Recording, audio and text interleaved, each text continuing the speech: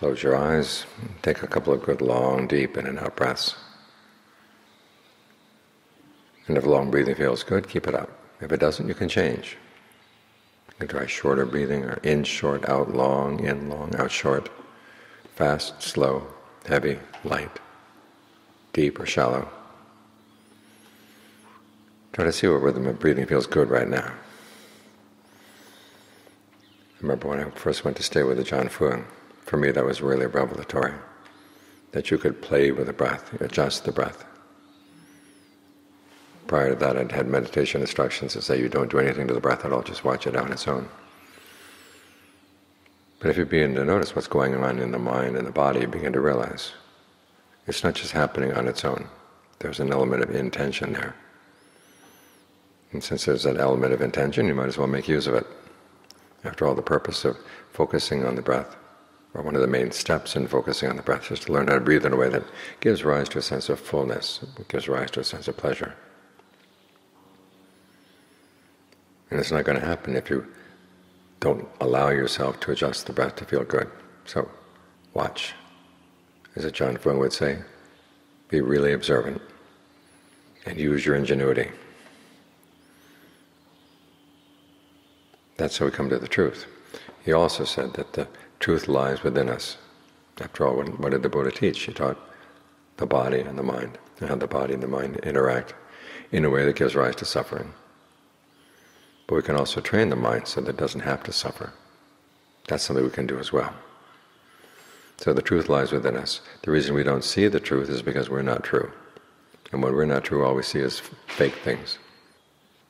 But if we're true in our practice, really true in being virtuous, really true in getting the mind concentrated, really true in using our discernment, that's when we'll find the truth. This, of course, is a tradition that you find throughout the forest tradition. Ajaan Fuang passed it on from Ajaan Lee. As Ajaan Lee said, if you're not true, then all you're going to get are dolls. You're not going to get the real thing. But the truth is always there to be seen, right here, right now. It's not far away. These are the truths we need to know. What's the mind doing right now? What's the body doing right now? What in the mind is creating suffering where it doesn't have to? And this principle, of course, goes back to Ajaan Mun. There was that time when he was asked by a monk who stayed in the city and who didn't believe that the forest monks could know anything. The city monk said, "Here I am living in the great metropolis of Bangkok, with all these wise monks around. And even then, there are times when I come up with a problem in the Dhamma that I don't know who to go to solve. Nobody can solve it for me. But you out there in the forest, what do you do? Where do you go to listen to the Dhamma?" And Ajaan Mun's response was, "I hear the Dhamma 24 hours a day, except when I'm asleep. A leaf falls, a bird cries, there's Dharma there." The monk was taken aback and said, "Well, so it shows that you know how to listen." And that's what it's all about, being observant, listening carefully, watching carefully, and then reflecting, and see what lessons you can learn. The truth is right here. When the Buddha talked about the Four Noble Truths, nothing is far away. The problem is we're not really true in looking, so we don't see the truth. But if we're true in developing virtue, concentration, discernment, true in being mindful, alert, ardent in our practice, then there's no way the truth can escape us.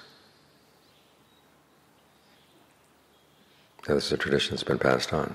We're remembering Ajaan Fuang today. He died 36 years ago. In the Thai calendar, that's 3 cycles of 12 years each. You have to ask yourself, how many more cycles are you going to have to go through before you reach the end of your suffering? But we remember the people who have passed on this tradition of being true, to find the truth here inside. So we've got that tradition. We honor the people who passed it on, not only by remembering them, but also by putting the principle into practice.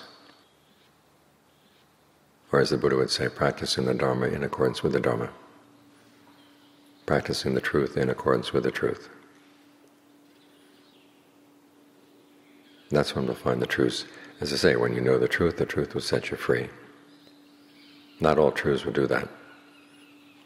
But the truths the Buddha taught, the truths that our Ajaans have passed on to us, they will set you free. As long as you're true in putting them into practice. Because these are truths that you put into practice, not just truths you watch. They're truths that you do. That's what makes them special.